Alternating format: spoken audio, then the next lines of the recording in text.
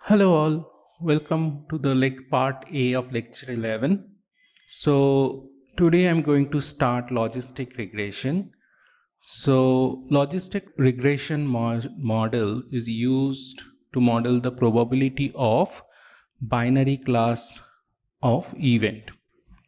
For example, if a student would pass or fail, if a player will win a tennis match or lose a tennis match, if a patient will be still alive by the end of the year, or she or he will pass away before the end of the year, if a patient will be healthy or sick.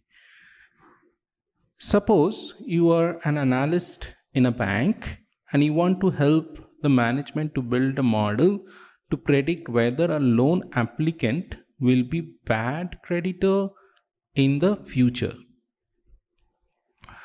So you look into the historical data D of n existing customer in bank's book. So y1 x1 is information about the first customer, y2 x2 is the information about the second customer, yn xn is the information about the nth customer, where yi equal to 1 means it was bad loan. That means the loan was given and the customer did not return the money with interest on time. 0 means it's a good loan.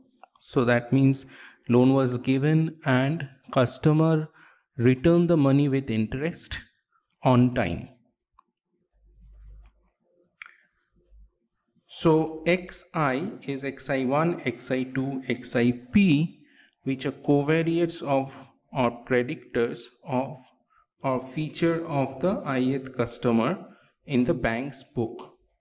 Now feature could be, this could be education, this could be age, this could be if a previous loan, if the customer has any previous loan, etc, etc. So all these information bank do ask for. Now given this setup, there are two kind of questions you will be looking for. First question, which covariate has impact on the yi? So which covariate has impact or has an effect on deciding whether it's a good loan, it's going to be a good loan or a bad loan? This kind of questions typically fall in the category of statistical inference.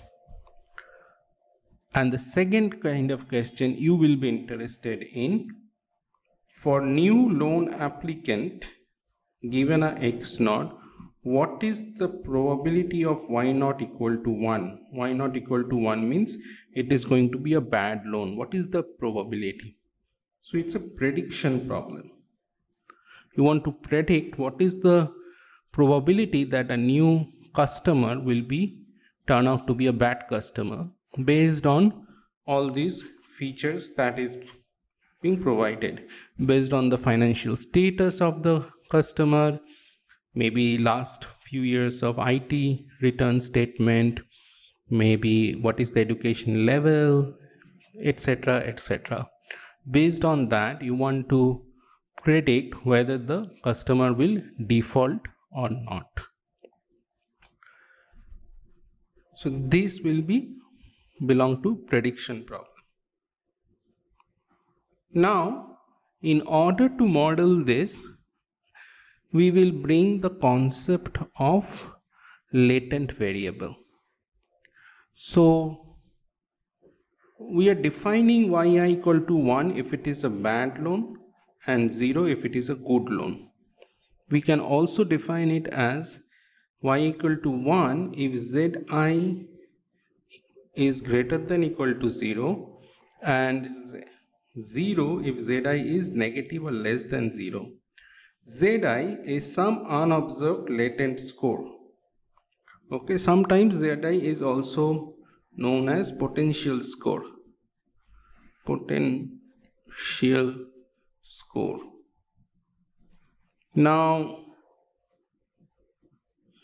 I can model this Zi as Xi transpose. Zi is unobserved, remember that, but still I can model it as Xi transpose, Zi equal to Xi transpose beta plus epsilon I. It looks like a linear regression kind of model.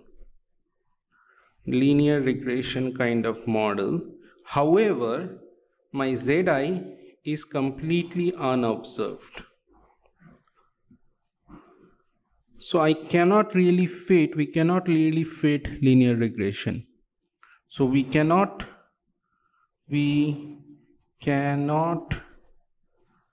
really fit a linear regression.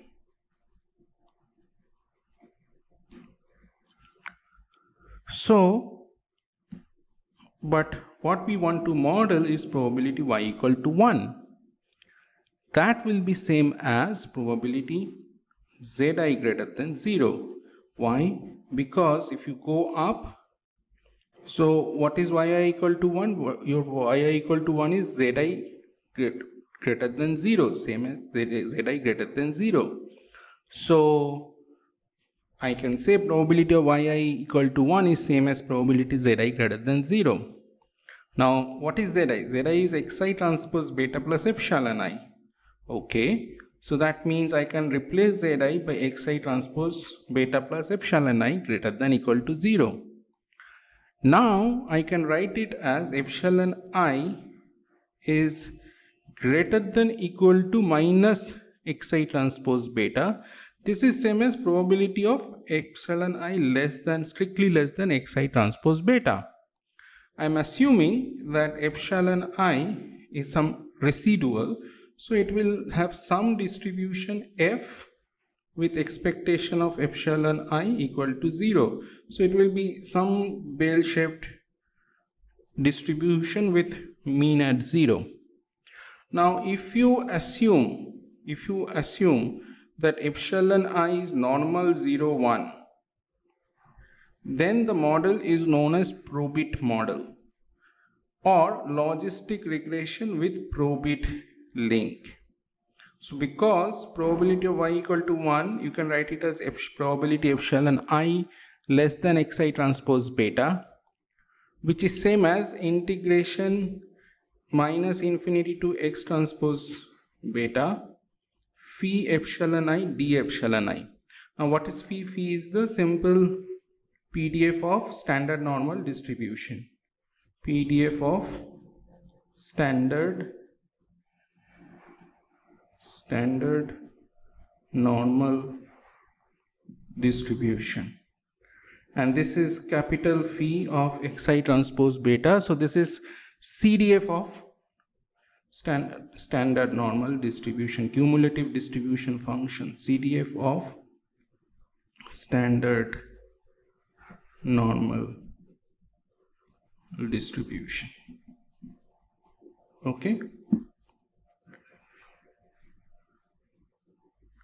Now on the other hand, instead of assuming epsilon I follow normal, if you assume epsilon I follow normal 0, 1, if you assume epsilon I follow normal 0, 1, then it is known as Logit model or logistic regression with Logit link.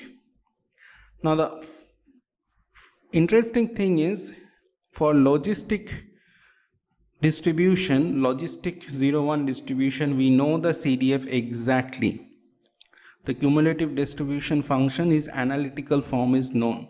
So for normal distribution, the analytical form is not known. This analytical form is not known, but so we have to resort to some kind of computational ability through R or Python. But for logistic distribution, the analytical form is exactly known, and we can model probability y equal to 1 or equal to probability epsilon I less than xi transpose beta is exactly e to the power xi transpose beta by 1 plus e to the power xi transpose beta. This is the exact CDF of logistic distribution.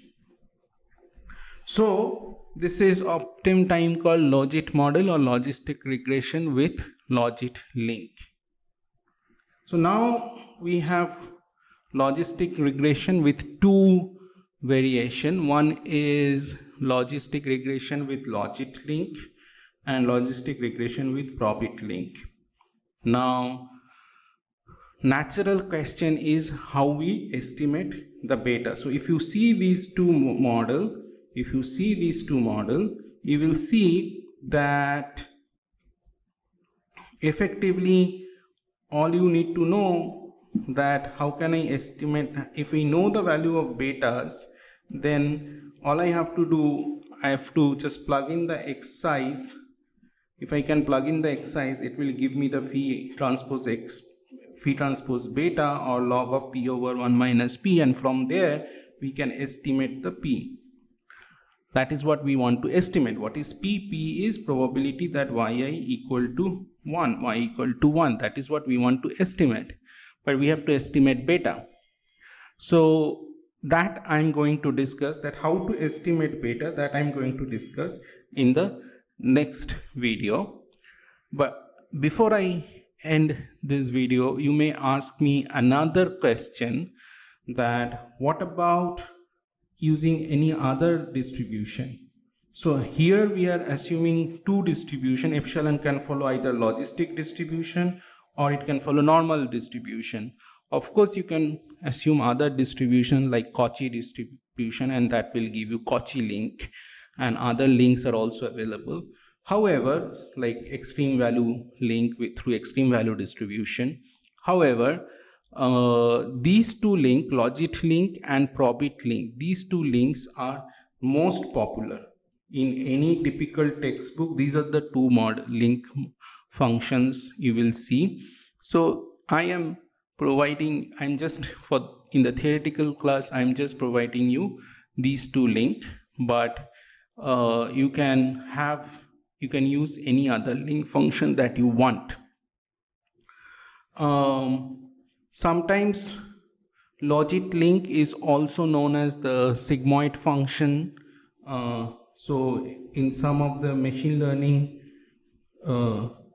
sigmoid function, sometimes it's called softmax function also. In machine learning, typically they are either called sigmoid or softmax. Softmax is when you have multinomial kind of situation. We will come to it later, multinomial, whereas sigmoid function is mostly for the binary situation like the one we are considering. So you can see all these variation in the terminology. So I will stop here. In the next video we will discuss how to estimate the coefficient of logistic regression. Thank you very much. See you in the next video.